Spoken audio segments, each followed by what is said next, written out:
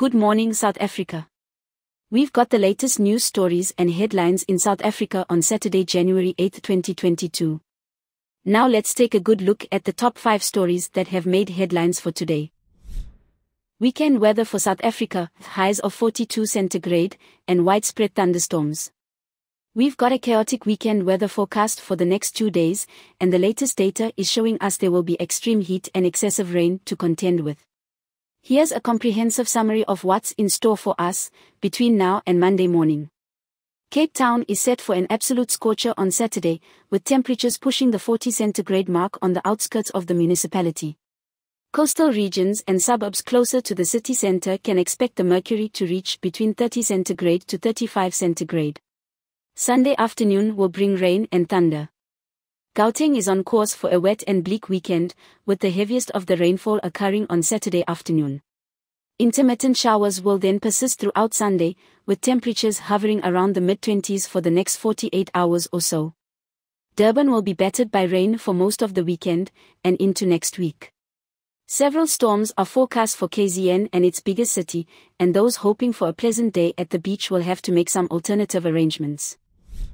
Good news roundup, 4 stories that made US smile this week.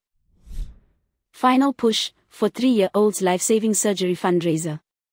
A fundraiser for a young girl with a complex congenital heart defect is now entering its final straight. The campaign to raise 5 million rand for Kylie Keister's life-saving surgery has been going strong for the past month, and with a deadline of March 2022 looming, it looks like the tenacious tot has a fighting chance. Kylie and her parents were told that there was nothing more doctors could do for the 3-year-old last November, when further complications arose from the gaping hole in her heart.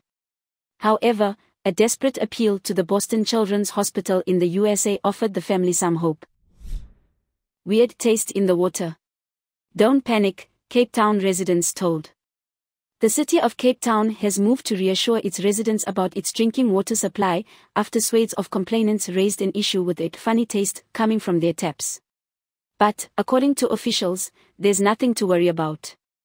Those who have noticed the strange flavors coming from their taps have reported an earthy, beetroot-like taste from their running water. Those with more sensitive palates have described it as an overwhelming sensation, and they're definitely onto something. That's because there is something in the water. According to the city, small amounts of geosmin, a naturally occurring organic compound, have found their way into the water supply. It also has the same scent as when rain falls on dry ground. Department of Justice building targeted on Friday. Another incident at a national key point has taken place on Friday, after a small fire was reported at the Department of Justice in Cape Town. The blaze didn't take much containing, but it certainly adds to a list of suspicious activity around government buildings.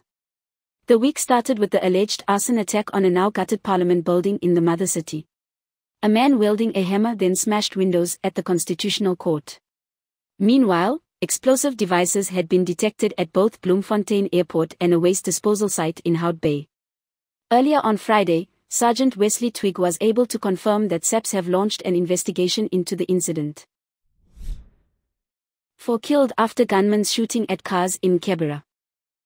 4 people have been killed in Zwaide after unknown gunmen sprayed a hail of bullets at 2 cars on Thursday.